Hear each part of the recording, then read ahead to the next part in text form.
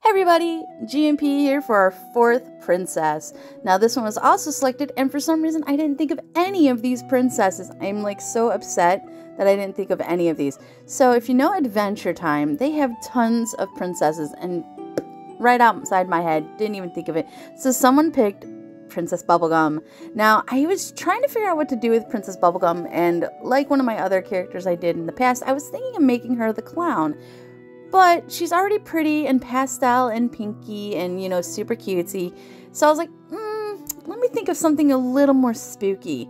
And I loved how when she had her hair separated, as far as artistry goes, I love how when she has her hair separated, it turns into little locks with the little bumps on the bottom. And I thought that was so cute. And I was like, you know, if she had tons of those little locks, it would look like little feet. So hence our bubblegum spider princess. I think it absolutely came out great. I didn't want to give her too much of a spooky look because she's just a cute little character and I absolutely love her. So I just kind of did little things that made her spidery, like the spidery webs on her shoulder and on her hair, as well as I tried to make her headband look like it's all the eyeballs of the spider. So it looks like all the little gems are her eyes and she can look around that way. So she's still spider-esque.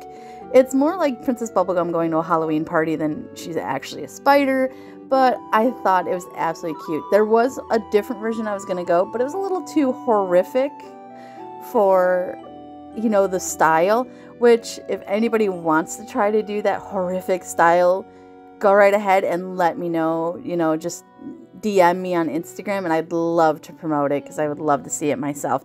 Anyway, you guys, here is Princess Spider Bubblegum. Hopefully she doesn't get caught in your hair. And talk to you guys later. Bye!